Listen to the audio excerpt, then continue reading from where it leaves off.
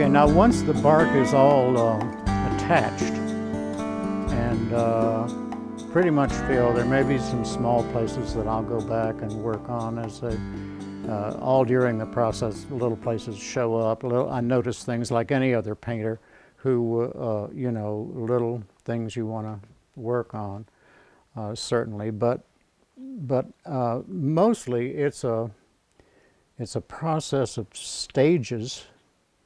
And in this bark stage, once the bark is all attached, it's still kind of delicate and easily broken.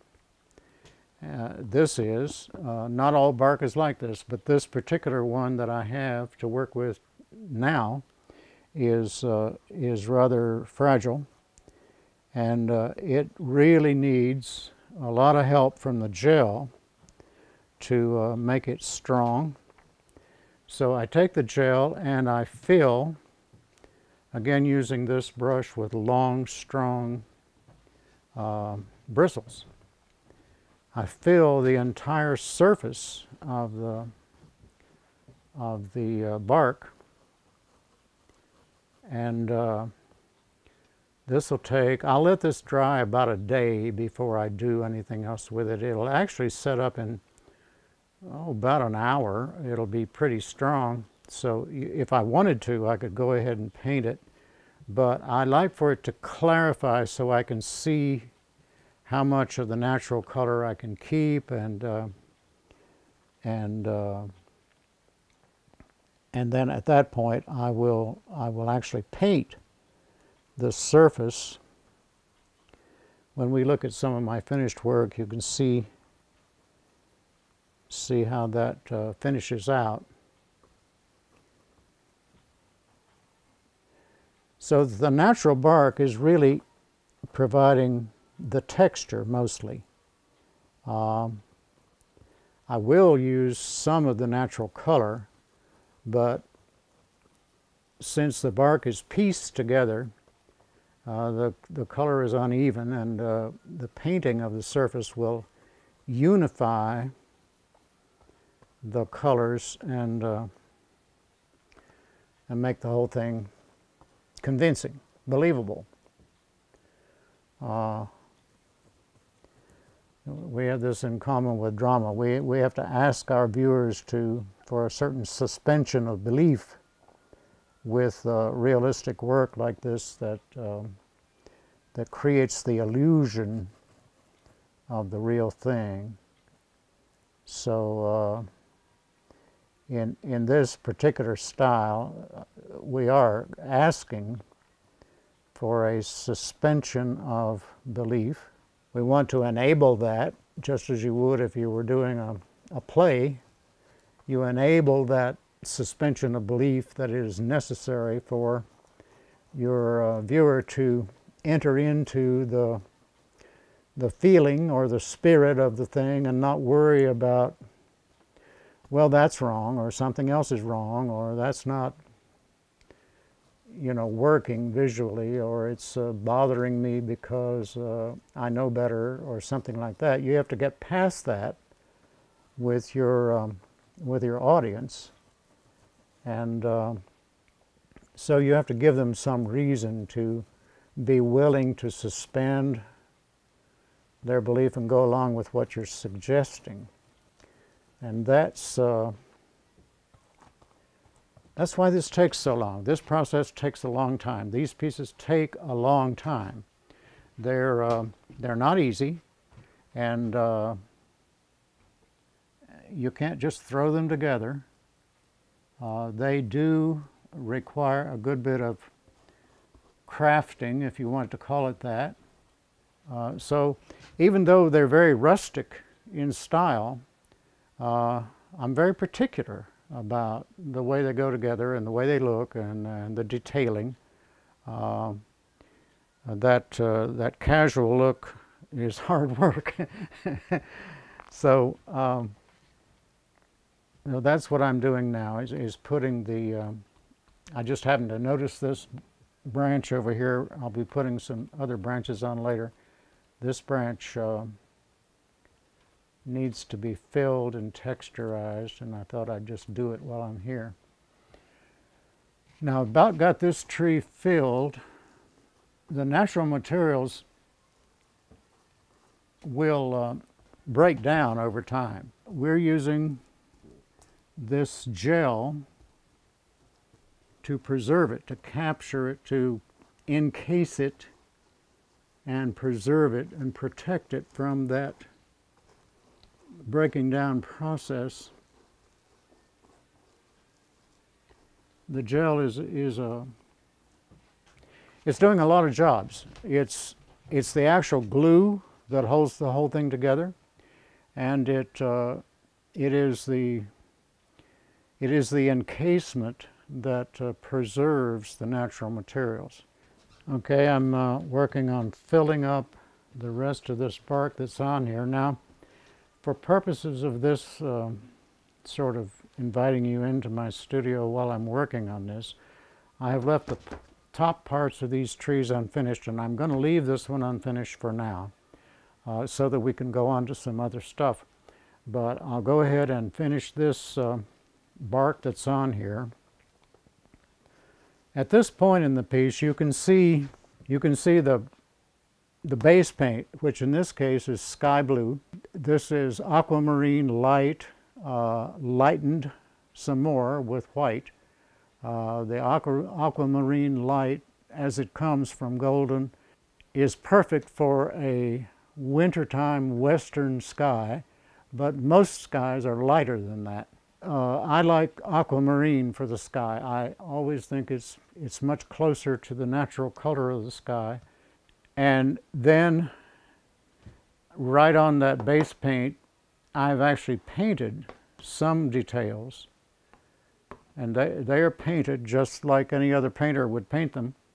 Then I start with an applique or a collage, putting some things on flat in a collage method, and going ahead and painting those up so that they're finished, because I can't get in there to do it later. I have to do it at the beginning stages. And see, I notice things as we go along here. There's filling along the side here with this bark that needs to be done, and all the way down this tree there's filling that I will do later with some more small bark pieces. So that when I look at my photograph, I'm outside a lot. I go outside a lot. I spend a lot of time in the forest, and I make a lot of photographs. And usually, I'd say 80% of the time, I do my composition with the camera in the field. And I'll get maybe one photograph that is the composition that I want. And then I have several more photographs of this particular detail scene that I use to help me with coloration, to help me with the emotional response to the site, to help me with the rhythms of the branches and the way they compose themselves, and lots of details. I don't depend upon just one photograph. I may or may not change the composition some in the studio.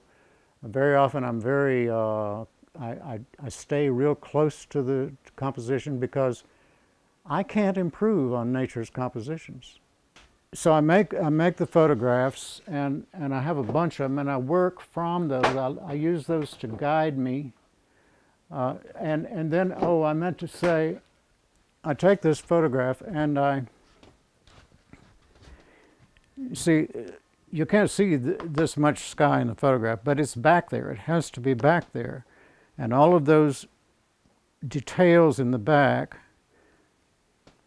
see, it layers. It's the background layer, then the first layer of plant life, then another layer of plant life, and then, you know, maybe 4, 5, 6 layers to get up to the front, which this piece isn't there yet. The front will be the foliage. The hemlock foliage will be the forwardmost layer. So it's a matter of layering, which is really just an exposition of the one of the principal ways of working with acrylic paint. Acrylics are not like oils. If you're working with oils, you can work with workable paint for a very long period of time. Acrylics are going to dry out, and you can use retarder to keep them workable for a longer period of time. I don't do that. I layer the paint, and that means very often that you put a base color on. With your eye, you can see that underneath the apparent surface color, there is a base color that's kind of coming through. So, and then you put layers on with varying amounts of pigment, so that you can sort of see through them to the first layer, and that gives the work a sense of light, a sense of actual cell structure, because in fact when we look at cells, we are looking through cells at other cells, and you can get that effect with paint. It's easy with oil, or not easy, but it's done with oil. It's done by the masters with oil. Rembrandt does that, and you can do that with acrylic, and that's a wonderful thing that I discovered about acrylic. Even though it doesn't stay wet and it will dry out, you can put those thin layers of pigment, thin the pigment out. Use it in a transparent medium, and layer color over color until you have built up the color you want, and you get a very responsive color surface. This is matte medium, which I use a lot for that very purpose. I can put a bunch of this on my palette and mix in just a little bit of pigment, and put as many layers as I want.